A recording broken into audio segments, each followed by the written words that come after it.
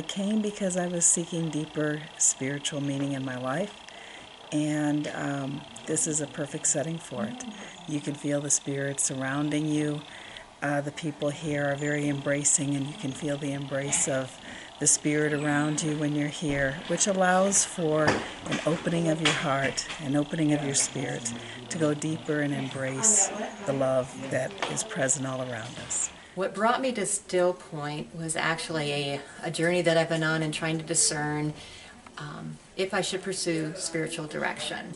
And I had recently got involved with a spiritual director, and through that became aware of this program and others. And because it was local for me, I decided to come to Stillpoint. And I came to Ghost Ranch the first time just to look around and discovered how wonderful it was, and then came for a church retreat a few months ago and learned about Stillpoint and this first course that I was very interested in learning about spiritual journeys. And it has not disappointed me. It's been a wonderful, wonderful experience. And lots of time to really be with God, lots of time to be with others, to learn a lot more about myself, and to enjoy this sacred place. All the people who come here are already on a spiritual journey, and that, in a sense, would be a given. They wouldn't be here otherwise. But what this program does is enable you to explore new directions, new paths, new ways to follow on one's own individual spiritual journey, but also working with others, finding out how it is in community that we can find our deepest selves. So this has been a week of great joy, of great depth, sometimes tears.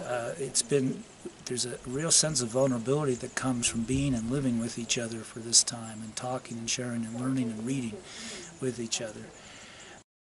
My name is Kayla Bonniwell. I'm a United Church of Christ pastor from Rochester, Minnesota. I'm here for the spiritual journey through Stillpoint at Ghost Ranch. This is my first week and experience with the program.